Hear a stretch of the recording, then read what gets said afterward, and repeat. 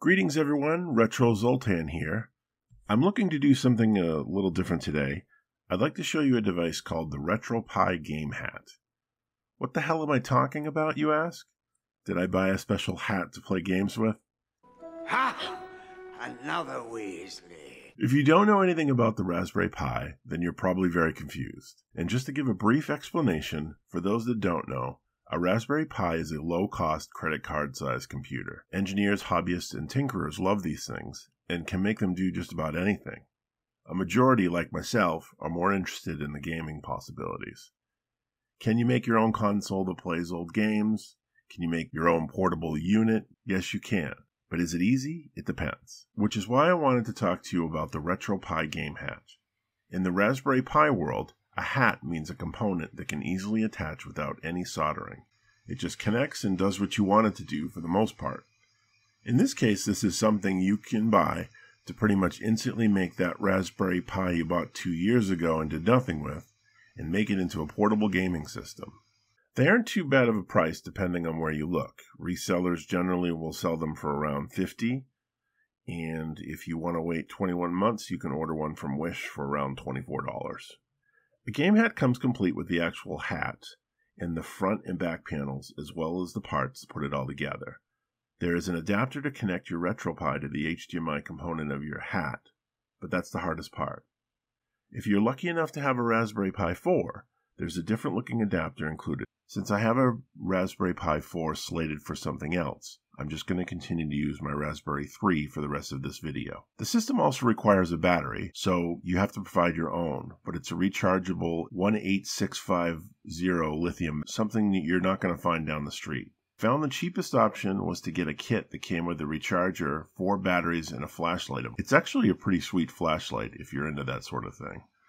Anyway. Also, I originally thought I was going to have to keep removing the battery when it got low, but fortunately, all you have to do is plug in the micro USB and watch the red LEDs flash away until it's fully charged.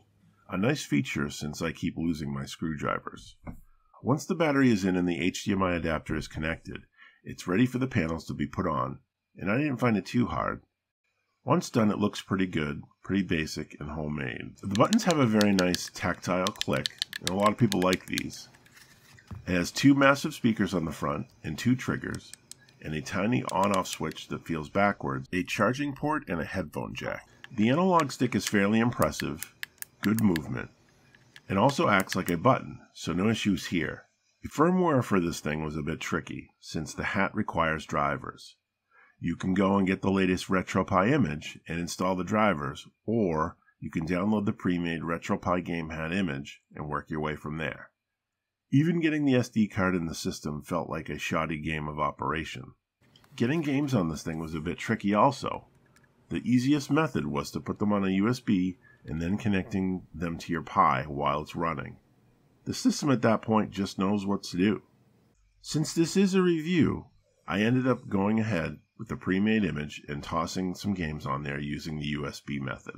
Most games worked fine, and I had volume problems to start with, which you have to adjust in the menu system for each system, which is not my favorite sort of thing. The speakers sound amazing though, I have to say. I was not disappointed in how loud they could get, but also how crisp they were.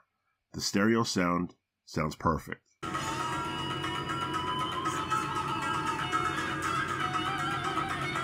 Arcade games ended up being a problem because I may have put them in the wrong directory, and Neo Geo games didn't work at all because I don't believe the files required for it to work are part of the default image, which is disappointing. I was really hoping Nintendo 64 would surprise me, but it did not.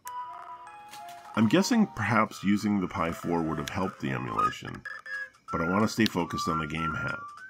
What did surprise me was the PlayStation 1 emulation. It felt smooth, and I was quite surprised with what I was seeing. Good job, Raspberry Pi 3. Here's a quick look at other games that worked really well on this thing.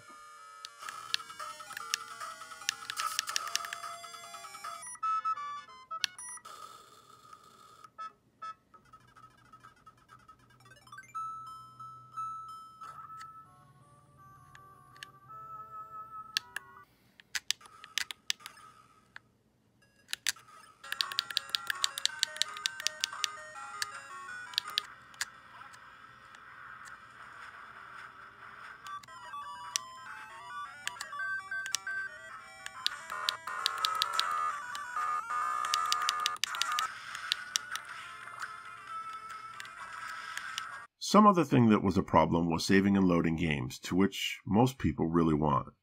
This is done normally by pressing the shoulder buttons on a controller and a combination of other buttons, but the Game Hat doesn't have shoulder buttons, just trigger buttons. So out of the box, using the pre-made image, you're not saving anything, which to me really hurts the stock of the setup. With some tweaking and calibrating of the buttons, it is possible, but you have to sacrifice 2 buttons that would otherwise be something else. I'll be honest with you, I really thought this was going to end up being a positive review, but after messing with it all and knowing the problems you're going to run into, my thoughts have changed. Unless if you're really into the Raspberry Pi scene, the tweaking around part, the connecting to the internet and downloading things part, you're not going to like this thing. It's fun, it's cool, it sounds great, but almost everything requires some tweaking, which just might not be your bag. If you'd rather be gaming than tweaking, then stay away from this. And that's all I have to say about the RetroPie Game Hat. Thanks for watching, thanks for your support, don't forget to subscribe, and I'll see you next time. Bye.